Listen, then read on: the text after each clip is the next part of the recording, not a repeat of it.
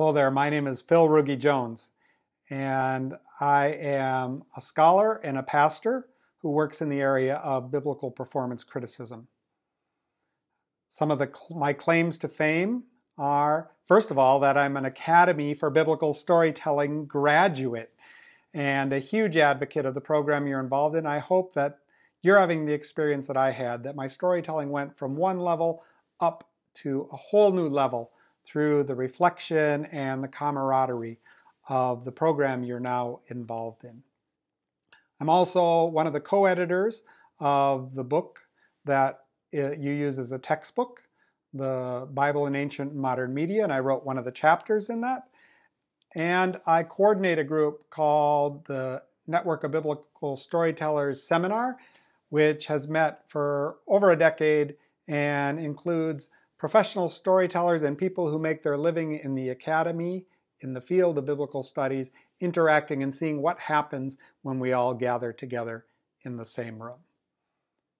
So there are two different things I would like to accomplish in the various videos that you will have access to in my time with you.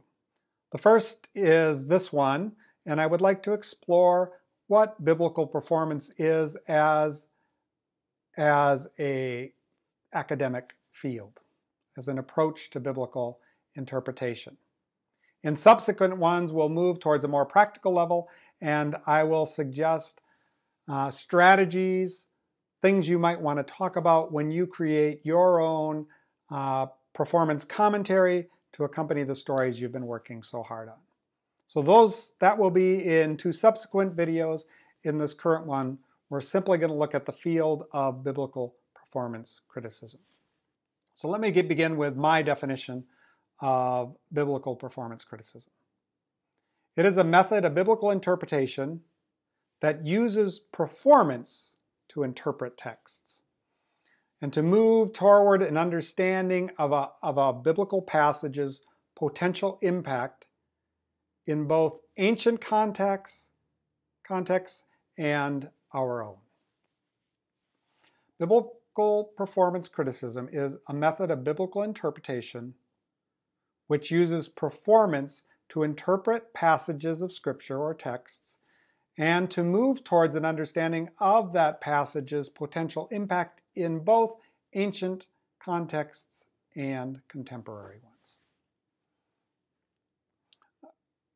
David Rhodes, whom you have read, is the person who created the name for the discipline.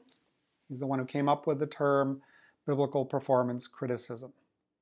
He wrote a very important two-session treatment of it called Biblical Performance Criticism and Emerging Methodology. I will give you a bibliography and you can find it there.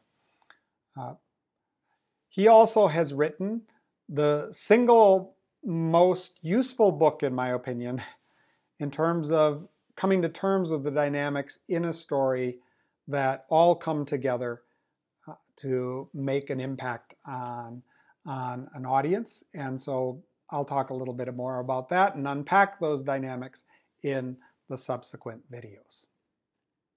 The name performance criticism has a challenge associated with it. It's a method designed to challenge the dominance of print-focused interpretive modes in biblical interpretation. That is, since the 18th century on, serious academic work has thought about the scriptures as written material, printed material even. And the way that the nomenclature that biblical interpretation out of this print commitment made includes the word criticism. This word carries with it some challenges, right? But let me just mention a few forms of criticism that were coming into vogue from the 18th century on, and then that'll give us a context of understanding why we call biblical performance criticism as what we're doing. Historical criticism, or historical critical method, is a method that uses interpretive methods like a historian does to understand the formation and meaning of texts back in their original context. This was a hugely important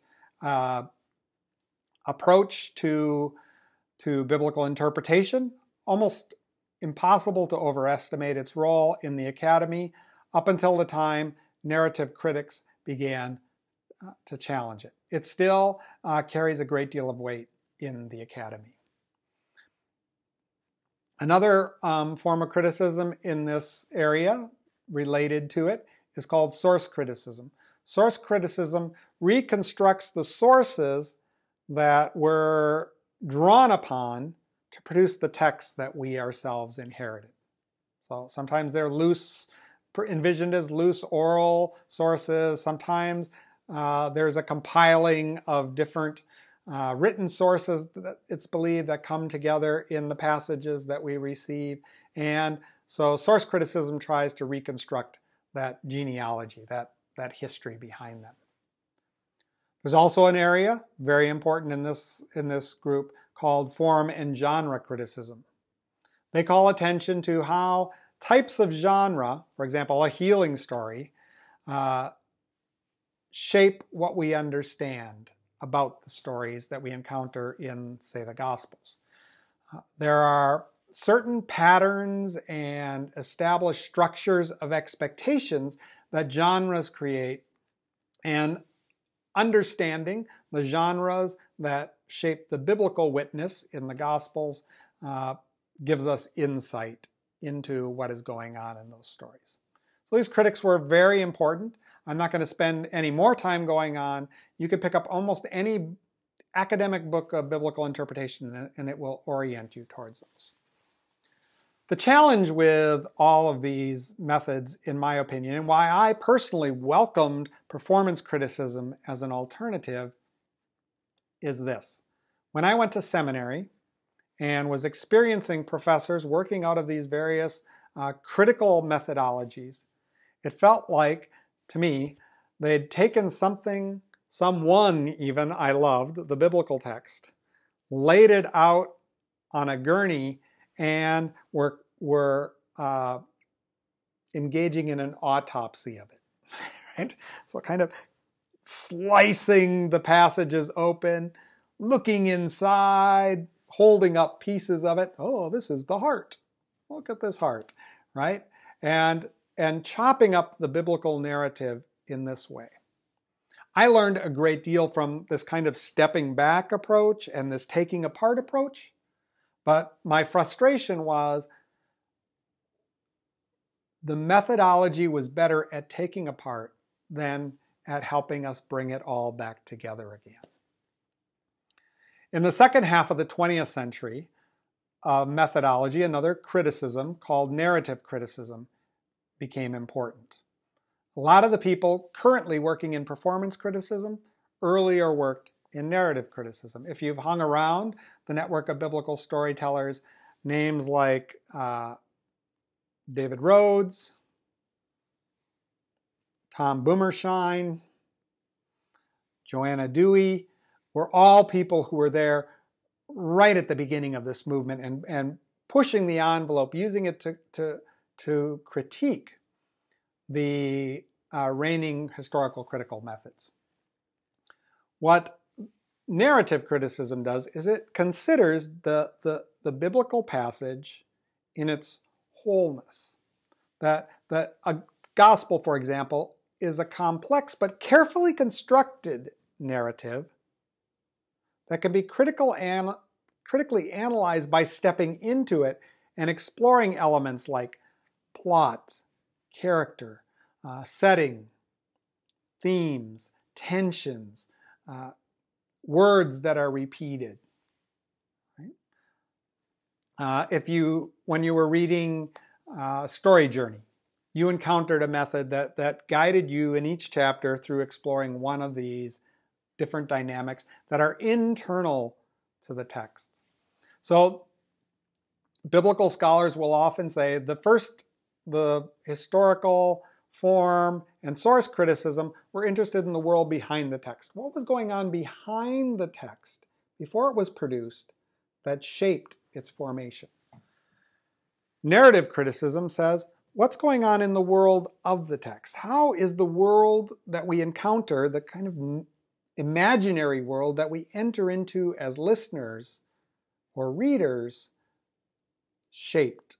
And how can we look at the various strands and come to an understanding of how the whole narrative functions as one thing and not as something to be diced and sliced up? So they looked at the world within the text. So we had the world behind the text and the world within the text. Later, other folks came along with more areas of criticism. So there was something called reader response criticism. The very first person who wrote in the volume that I edited, the Bible in Ancient Modern Media, Fowler, is very key in the formation of reader response criticism. What this school claims is that who is listening to a story or who is reading a passage influences a great deal what is heard. That the reader is a co-creator in the passage. This was a main theme of one of our festival gatherings not so long ago when Kathy Maxwell addressed us. I think that might have been last year, very recently. Others said, well, what if we come to the passage as a social scientist? Are there dynamics we see going on in the passages that we would miss if we didn't come in front of the text with this knowledge of how societies or social dynamics function? That's social scientific criticism. And then there ended up being a real proliferation of passages when we realize that who stands in front of the text matters. And so you can find criticisms that are feminist criticisms, black criticism of the Bible, feminist, I've already said feminist, queer criticism, Latin American criticism, post-colonial criticism, right? All of these focus on the world in front of the text. So you have the world behind the text, the world of the text, the narrative world that's put together, and those listeners or readers who stand in front of a passage and make sense of it. Right? Performance criticism cares about all of these. Although I think it's more situated, at least as I formulate it, it's more situated in the interaction of the world of the text with the hearers of the text. When I first started going to the huge guild of biblical scholars called the Society of Biblical Literature, this would be at the turn of the millennium, I could maybe hear 2 or 3, up to 5 sessions in 3 packed days of sessions that would deal with something related to performance criticism. The last time I went, I could fill my whole dance card with people speaking on it. It's really become an important field, and so your exploration of that is very important.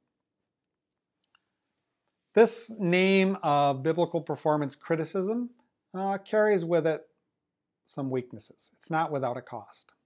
First of all, for people who are not biblical scholars, any way of talking about the Bible, about Bible interpretation as criticism, carries a stronger negative connotation than it does in the academy.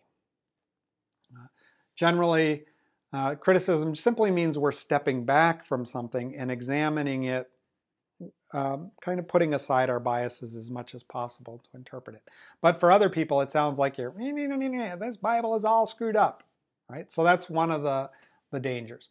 The second is that even in the academy, criticism assumes stepping back. But you've already experienced and worked enough with performance that you know you're not so much stepping back from a passage, although you might do that as one moment of your preparation, but really you're stepping into the world of the passage and guiding others to live in that world. What's good about this common nomenclature of criticism is that it signals to the academy this is a real academic discipline that is ready to interact with all the other criticisms on equal footing. This isn't a kind of cute Sunday school thing to do. This is a serious academic way of interpreting scriptures.